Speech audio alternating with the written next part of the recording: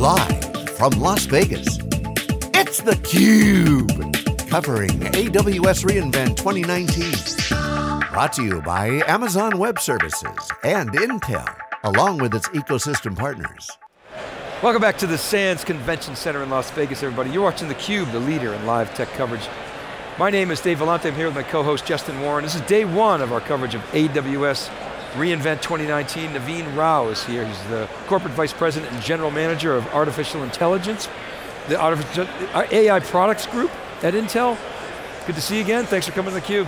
Absolutely, thanks for having me. You're very welcome. So, what's going on with Intel and AI? Give us the big picture. Yeah, I mean, actually the very big picture is I think the world of computing is really shifting. The purpose of what a computer is made for is actually shifting, and I think from its very conception, from Alan Turing, the machine was really meant to be something that recapitulated intelligence. And we took sort of a divergent path where we built applications for productivity, but now we're actually coming back to that original intent.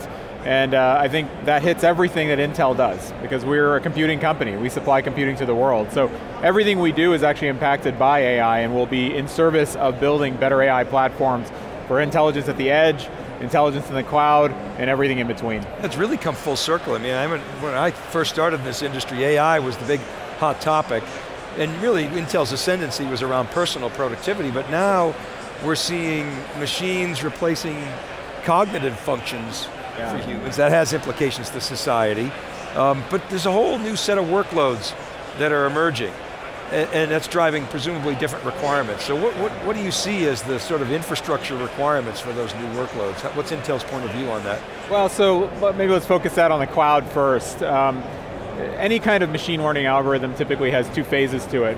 One is called training or learning, where we're really iterating over large data sets to fit model parameters.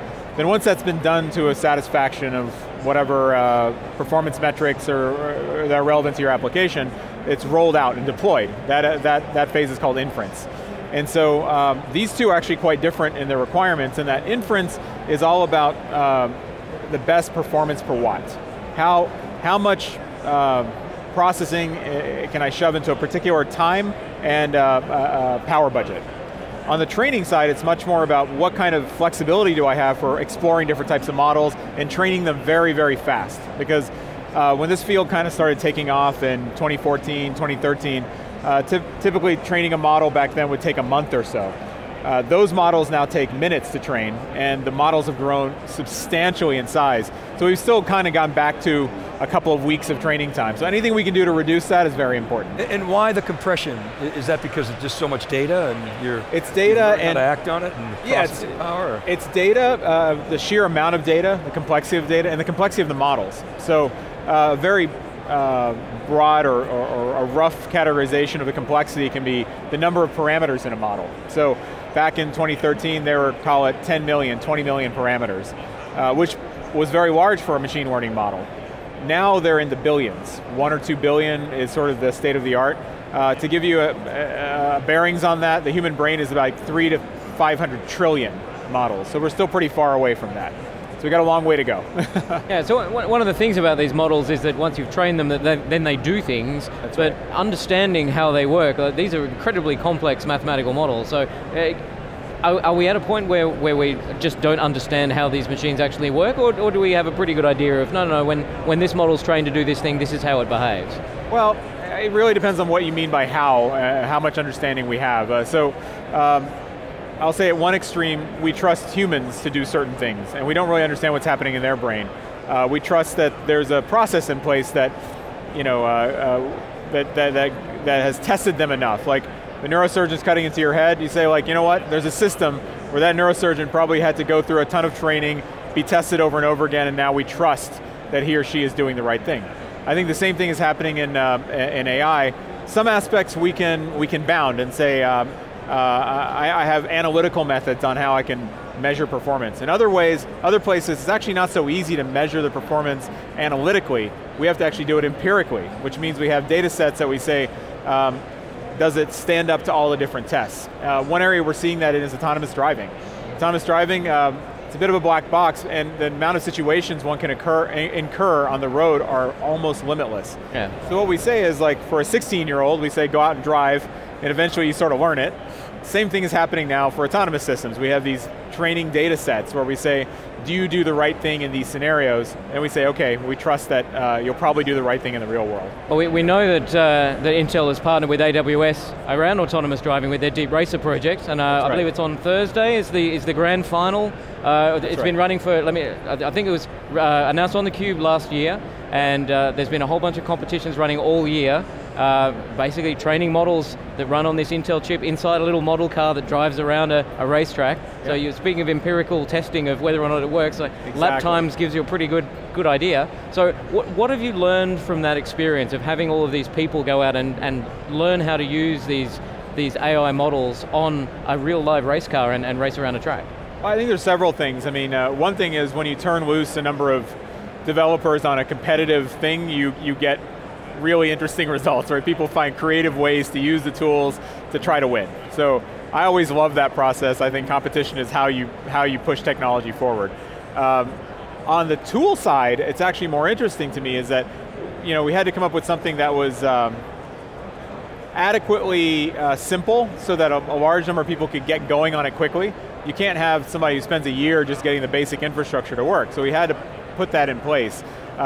And really, I think that's still an iterative process. We're still learning what we can expose as knobs, what kind of areas of innovation we allow the user to explore, and where we sort of lock it down to make it easy to use. So I think that's the biggest learning we get from this is how I can deploy AI in the real world and what's really needed from a tool chain standpoint. Can you talk more specifically about what you guys each bring to the table with your collaboration with AWS?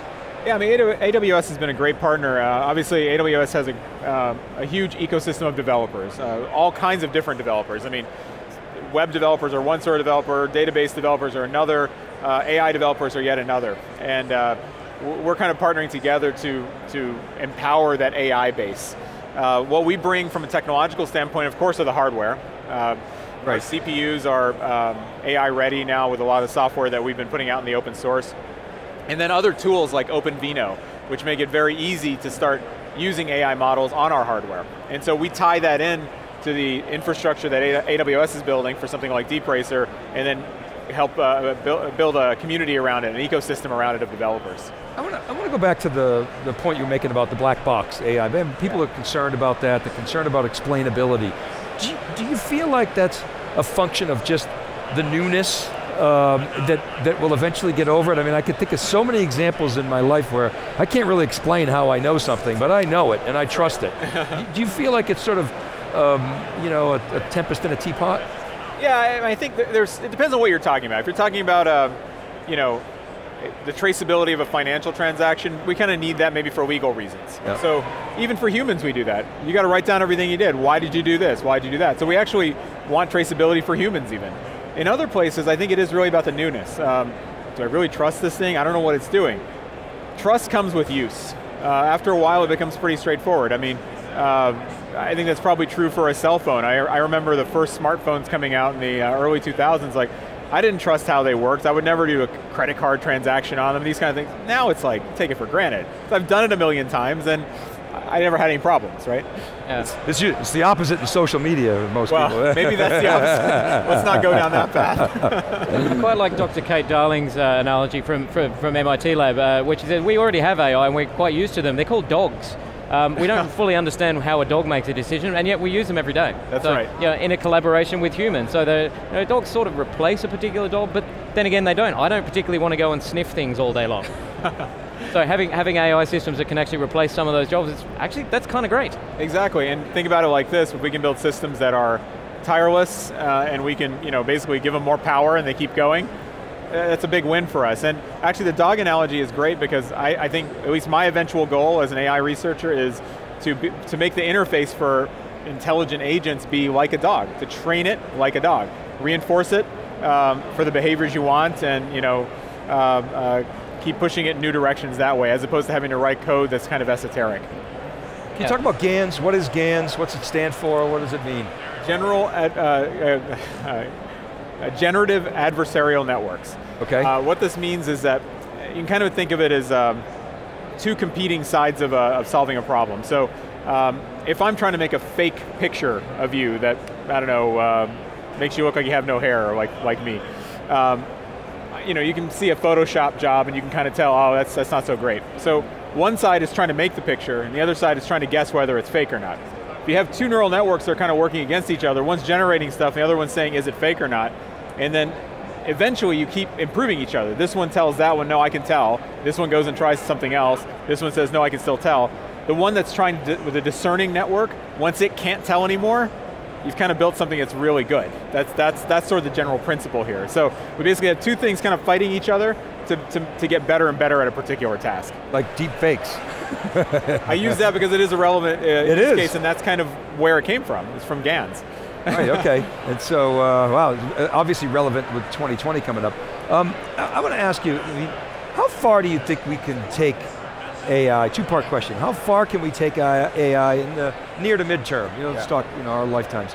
And then how far should we take it? And maybe you could address some of those thoughts. So how far can we take it? Well, I think we often have the sci-fi narrative out there of building killer machines and this and that. I don't know that that's actually going to happen anytime soon for several reasons. One is we build machines for a purpose. They don't come from an embattled evolutionary past like we do. So their motivations are a little bit different, say. So that's one piece. And, they're really purpose-driven. Also, building something that's as general as a human or a dog is very hard, and we're not anywhere close to that.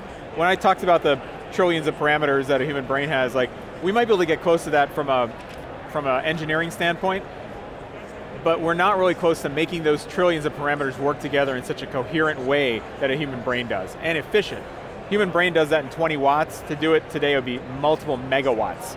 So it's not really something that's easily found just laying around. Now, how far should we take it? I think I look at AI as a way to push humanity to the next level. Let me explain what that means a little bit. Simple equation I always sort of write down is people are like, oh, radiologists aren't going to have a job. No. What it means is one radiologist plus AI equals 100 radiologists. I can take that person's capabilities and scale it almost freely to millions of other people. It basically increases accessibility of expertise. We can scale expertise. That's a good thing. It solves problems like we have in healthcare today. Right, that's where we should be going with it. Well, a good example would be, when, and probably part of the answer is today, when will machines make better diagnoses than doctors? I mean, in some cases it probably exists today, but not broadly, but that's a good example, right? It is, it's a tool though. So I look at it as more giving a human doctor more data to make a better decision on. So what AI really does for us is it doesn't limit the amount of data on which we can make decisions. As a human, all I can do is read so much, or hear so much, or touch so much. That's my limit of input. If I have an AI system out there listening to billions of observations, and actually presenting data in a form that I can make better decisions on, that's a win.